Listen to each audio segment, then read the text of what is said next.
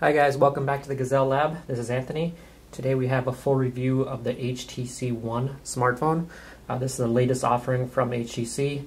Is their new flagship device, and it is available right now on AT&T, Sprint, T-Mobile, and it's available unlocked directly through HTC.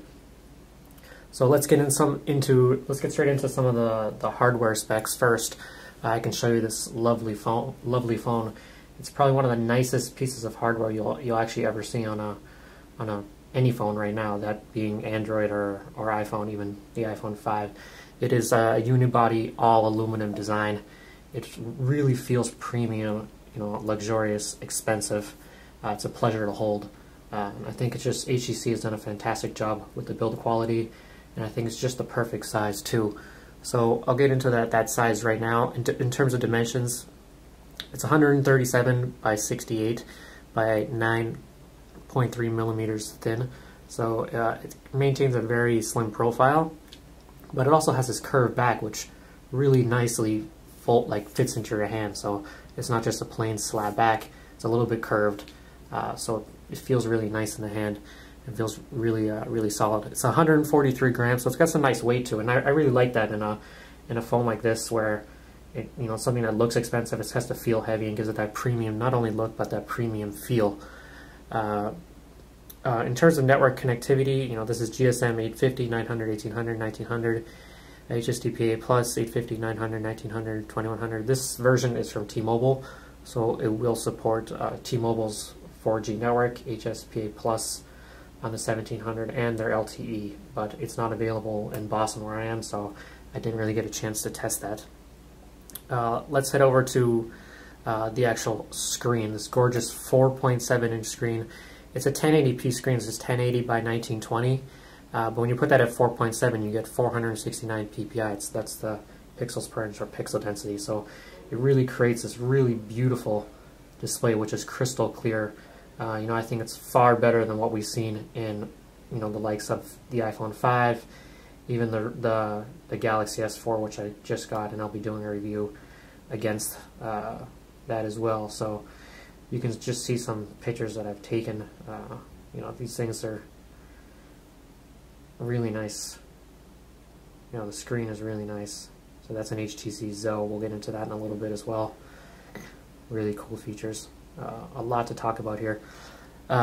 So let's get back into the actual hardware. And like I said, this thing's, in terms of processor, it's running a quad-core 1.7 Crate 300 CPU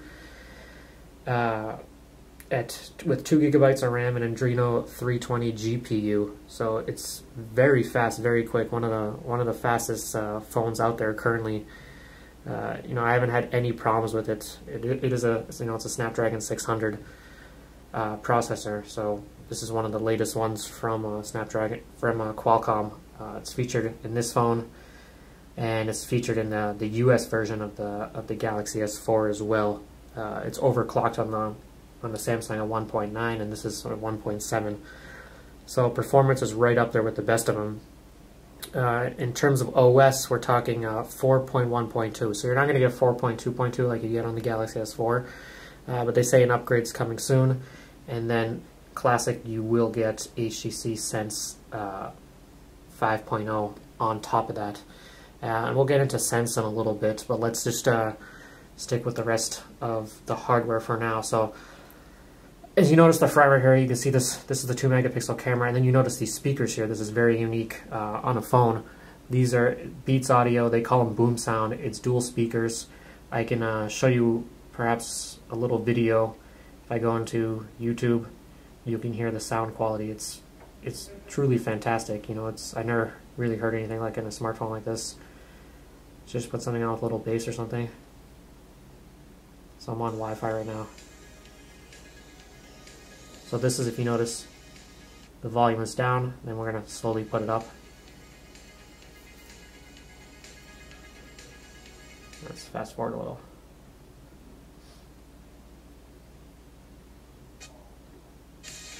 Okay, there we go. So watch, as we put this thing up, produces really good sound.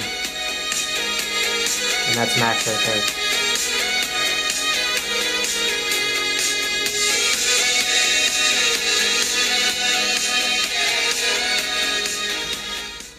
So like I said, it's really amazing. One of the probably the best speaker I've seen on a cell phone, which is fantastic. You know, crystal clear sound and deep bass. So good job by Beats and HTC bringing that those speakers to actually the front of the phone, not like some other phones. You know, you get a small speaker on the back.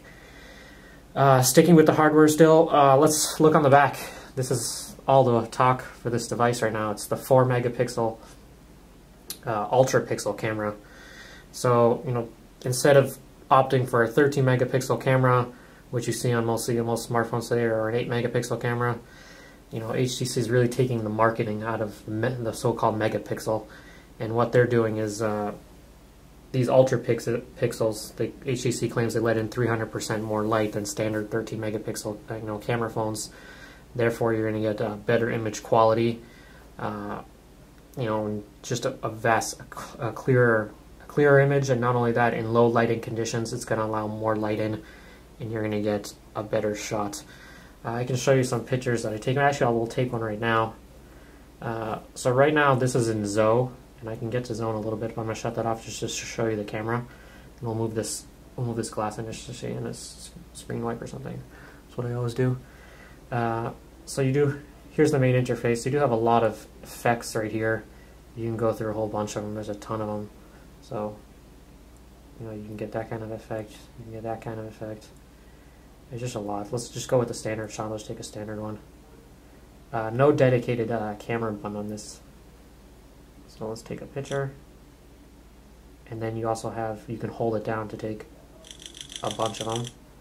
And then, we saw this in the Sony Xperia lineup too. You can click the best shot. And Samsung, I believe, has that too. So, overall, I'm very pleased with the camera. I think it's great. I noticed in bright light situations, maybe perhaps it wasn't as great as the Galaxy S4, but in low light situations, you know, it was fantastic. And one other thing I talked about was that that ZO feature. So ZO is really cool. What it does, it really brings your gallery to life, and then when you take a picture, it creates it captures 20 images along with a 3-second movie. So I can show it to you in action what it does. You know, if you move the camera around while you take it, you know, it tends to make it a little bit cooler. So we're just going to move it around.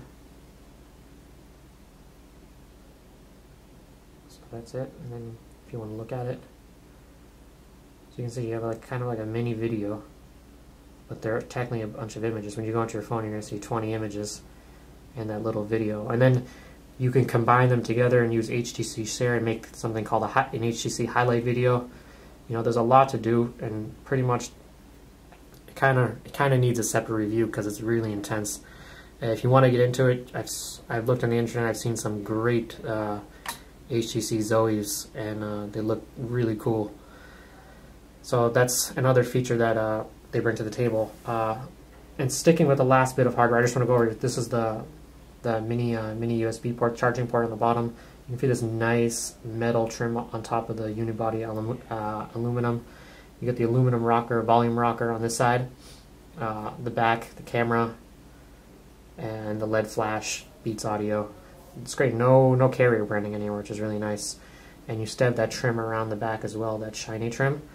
On the front, you have the camera, the speakers, and then let's go up here.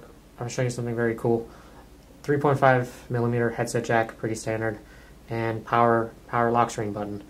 What this is, though, it also doubles as an IR remote, so infrared remote, which we haven't seen on phones since back in the day, like the N95 8 gigabytes, you know, like Palms. The Galaxy S4 got it too, and so did the Xperia ZL. Not the Z, but the ZL gets it.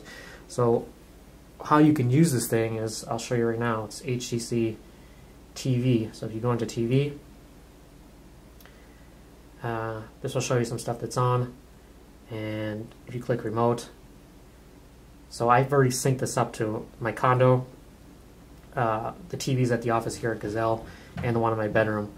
And close that. I'll show you, like for instance in my condo I have a bunch of different stuff hooked up to it. I have, you know, an LG soundbar,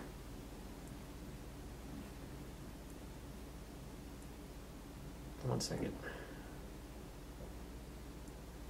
So I have a bunch of different stuff hooked up to it. I have an LG soundbar, a Comcast TV box, my TV, and it's really awesome. It actually recognizes, you know, every single one, which is very cool. And then if you just want to switch to a different TV, you just switch it around, and you can pretty much control every TV. So this is, you can go through all different button setups and a ton of options, and I think it's just a really cool feature. It's not, you know, groundbreaking feature, but it's cool to have. I'm glad that HTC put that in there. Yeah, so back to the actual phone. Like I said, it's available on 3 carriers. Right now, AT&T is offering a 32 gigabyte model, and they will be coming out with a 64 gigabyte model. Right now they have silver. They will be getting black. $189 with a 2-year contract for the 32, $299 with a 2-year contract for the 64. T-Mobile, which is with the Uncarrier now, Uncarrier branding, they have you only pay $99 down, and then you pay $20 a month for 24 months, interest free, and that's what this is. This is, I think, it's one of the greatest options. Or you can buy it straight up. I believe it's either $579 or $629, and you can buy that in full. And with Sprint, it's $199 for upgraders and $99 if you bring your own number over. So they're offering a little incentive for people to switch, and that's on a 2-year contract. And they have the silver and the black, but only the 32 gigabytes for now. So you do have a couple different options. No word on Verizon yet. They're still supporting the HTC, the Droid DNA. So there's really no word on if Verizon actually going to get it. They're always late to the party usually with everything. So let's go into Sense right now. So this is, you know, Android 4.1.2, but it does have Sense over, and you guys probably haven't really noticed Sense that much.